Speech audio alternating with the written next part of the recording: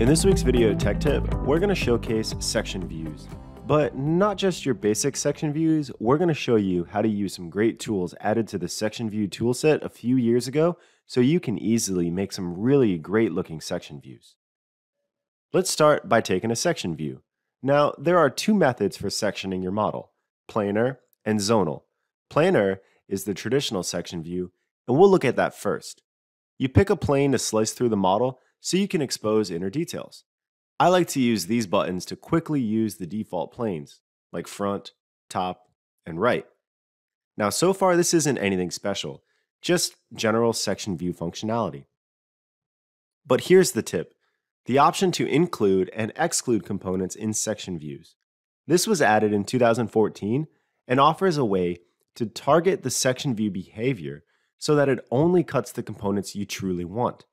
Here, I have it set to include components.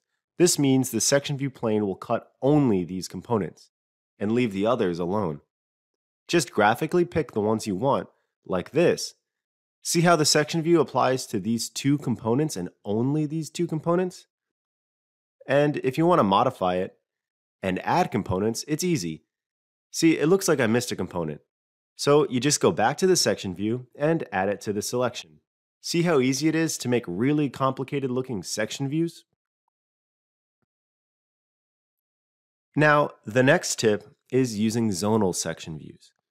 Zonal sections was introduced in 2015, and it's a different method to create complicated section views.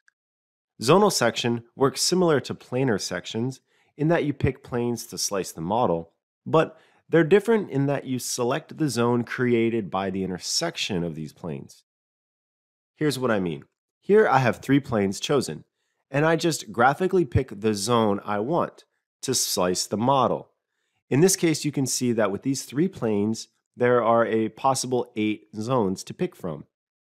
And I'll pick 3 because that's what I want to use to create the section view for this model.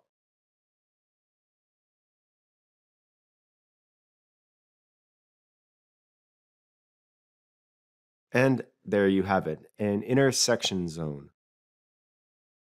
And that's how you can use these two great tools to create awesome looking, complicated section views with ease in SOLIDWORKS.